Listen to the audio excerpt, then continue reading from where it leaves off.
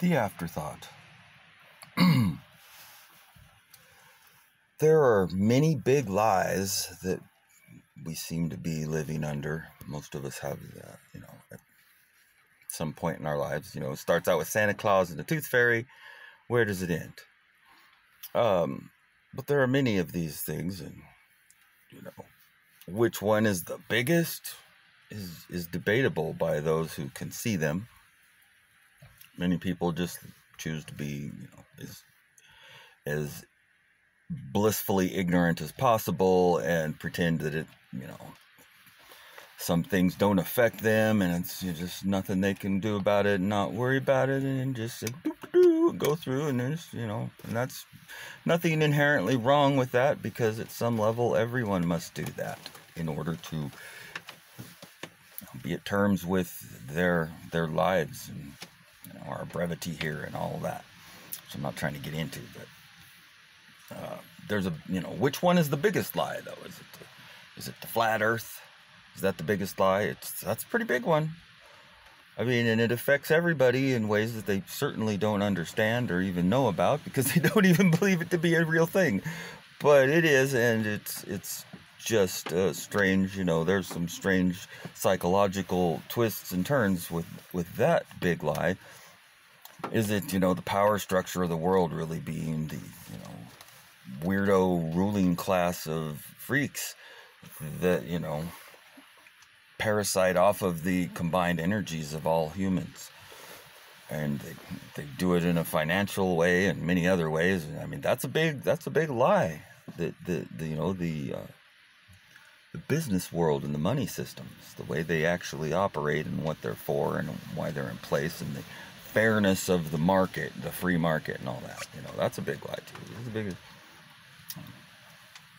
I think the one I'm referring to is from my just previous video about the nature of entropy and biological living things and the aging process and how we treat that.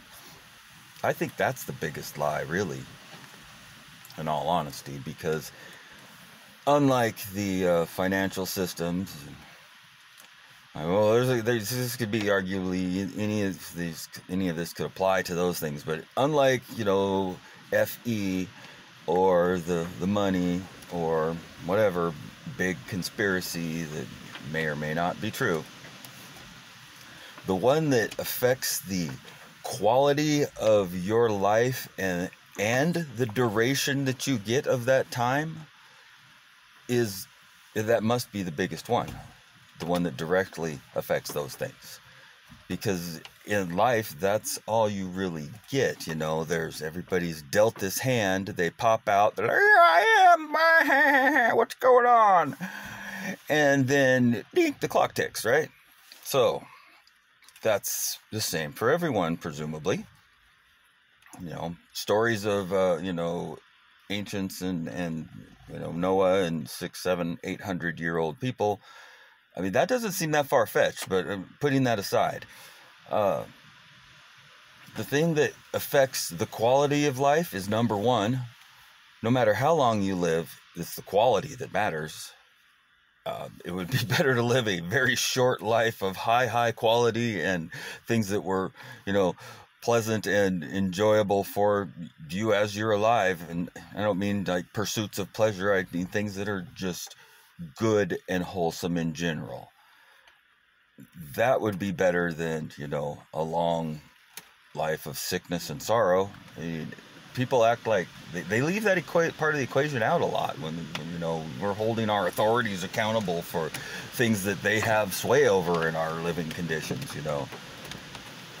They want to say they hold them accountable, yet the quality of our life is meaningless. All that matters is the length of it, and we're trying to help people live longer, and just that ties into our medical system, who preaches to the children in school how their innovations, the Action Jacksinations, that movie with Carl Weathers, thanks Matt, of the Action Jaccination, how that's helping us to live longer, better lives, healthier too, and we're on the on the threshold of discovering a cure for the yes we can, sir.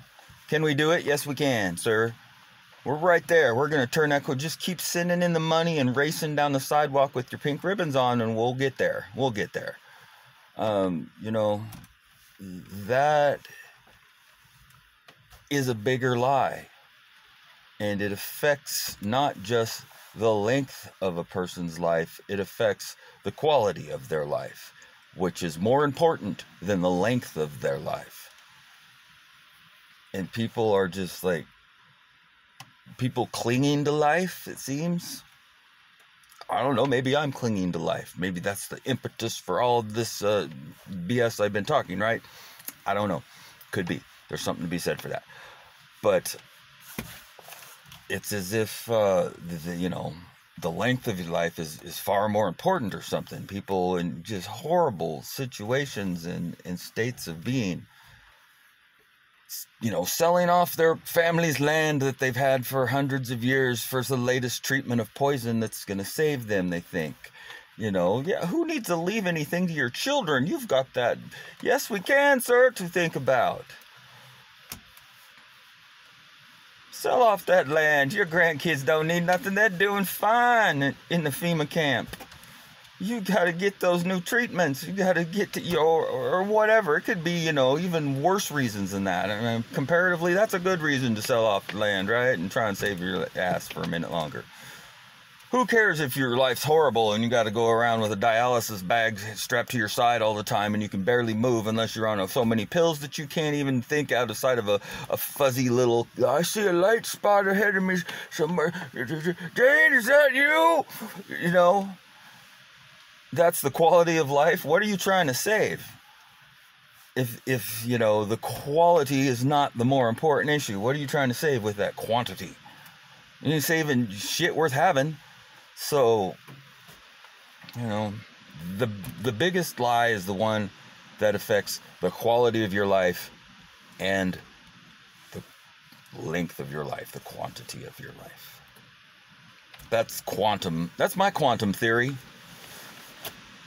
I'm gonna go out in this storm and, like, I don't know, I was gonna work on my oil stove. I've been trying to build one of those blue flame, you know, circulating type waste oil stoves. But this wind is not really conducive with working on a fucking oil stove, which I've been trying to do for a week and a half. And everything is stopping me. The universe is out to get me. They won't catch me. I'm fucking innocent. Carry on.